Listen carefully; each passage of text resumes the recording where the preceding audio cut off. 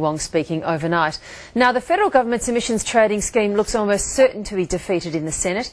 Yesterday, the opposition announced it will move to defer a vote on the bill until next year after global climate change talks in Copenhagen in December.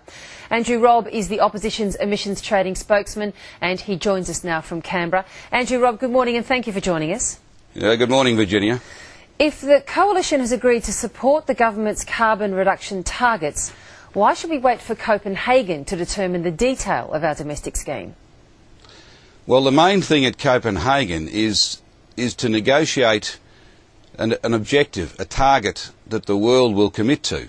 That's the principal objective. And in fact, overnight, at a major business forum in Copenhagen, organised by the body, the UN body, which will coordinate the whole Copenhagen conference, the Executive Secretary of that UN body said that there is no need to finalise legislation before Copenhagen. He said that in response to an explicit question put to him, and it does, I think, expose the political agenda of the federal government in rushing this scheme through. They want to, almost inviting people to block what is a deeply flawed scheme for political purposes, when the head of the UN body organising Copenhagen is saying quite explicitly there is no need to finalise legislation before Copenhagen. But I return to my original observation, which I don't think you quite addressed, and that is that if you're prepared to agree with, to sign off on the target, the reduction target that the government is going to take to Copenhagen, then in a bipartisan way the two sides of politics should be able to start talking about the method, the form in which that reduction is achieved. Well, we've been engaging on that process now for 12 months. The bottom line is, naysaying as far as I'm sorry, the bottom line is, as your introduction observed, there is no one. It's not just us. The Greens think this is deeply flawed. They're going to vote it down. The independent senators think it's deeply flawed. Many Green groups, many business groups.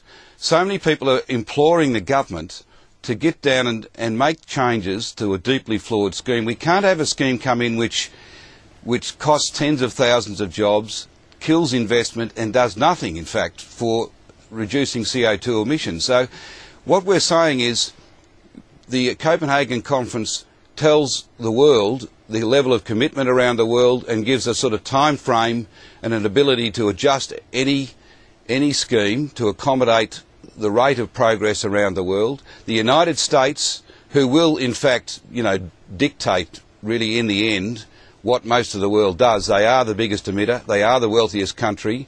They are now engaged. They are now well advanced with legislation. It will be close to finalised, I think, by the end of the year. We're saying common sense suggests you've now got a target. You've got a united position on a target. We've given you that. We share that.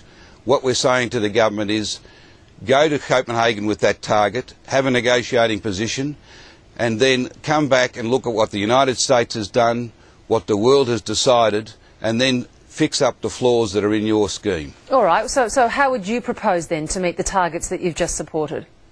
Well, we have been very assiduously looking to improve and develop a scheme or contribute to the development of the government scheme. We have commissioned a major independent study which said that there's a series of analyses that need to be done, can be done, should have been done, can be done in the next 6 months. Now the government's delayed the start date.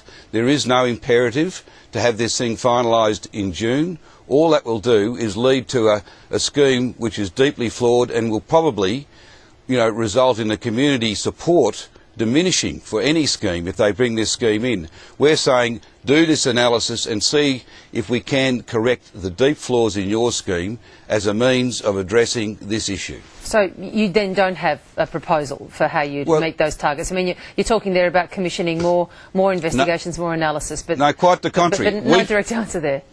No, it's quite the contrary. Yesterday we put on the table a proposal for a government-authorised voluntary scheme with bankable credits. That, by the Australian the Australian Exchange have said that would deliver the 5% targets. It would result in major activity towards sequestration and abatement activity across the country. There is something that could start on January 1 next year, which would see an immediate response on so many areas, including renewables. That is a proposal that we put on the table. The government has not even responded in any sense to that, because they know it would deliver immediate action, which would deliver 5% targets in its own right before you even finalise any sort of emissions trading scheme. So we have put a very constructive position on the table, and we've told the government what process they can undertake to develop a scheme which is robust, which will not cost tens of thousands of jobs, and which will lead to significant cuts in emissions. That's the process they should pursue. It's true, isn't it, Andrew, Rob, that when it comes to the future of any kind of emissions trading scheme in this country, and your leader Malcolm Turnbull has been ferociously in support of one for some time, that you don't have unanimous agreement in your party to support any kind of emissions trading scheme, do you? No, not unanimous support. That's not true. What we had yesterday in the party room was a united view that the scheme that the government, and by the way, they're the government, right? They're the government, and we've been looking at the scheme that they've been proposing, and we've been seeking to make suggestions. We've made a series of suggestions over many months about how they can correct the deep flaws in the scheme that they are developing.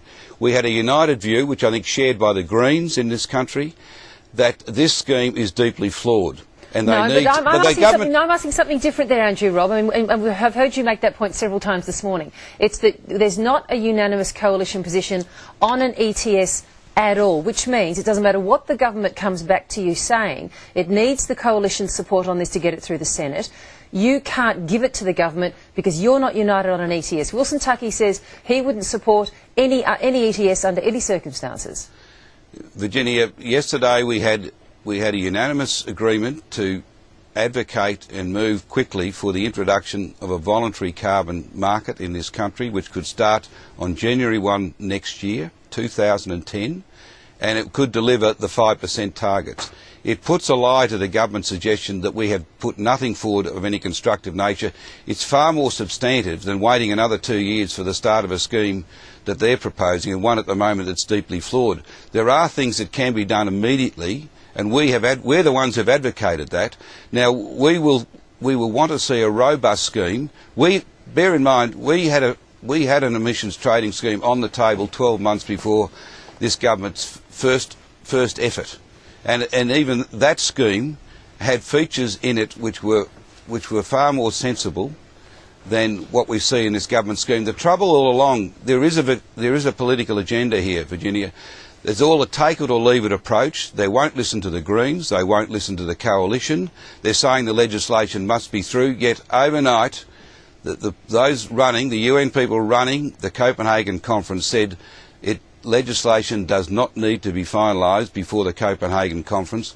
They understand that the first step must be to see what is the extent of commitment around the world, and then the schemes subsequently being developed will align with that level of commitment, will take account of the staged approach of different countries coming into some sort of program over the next few years.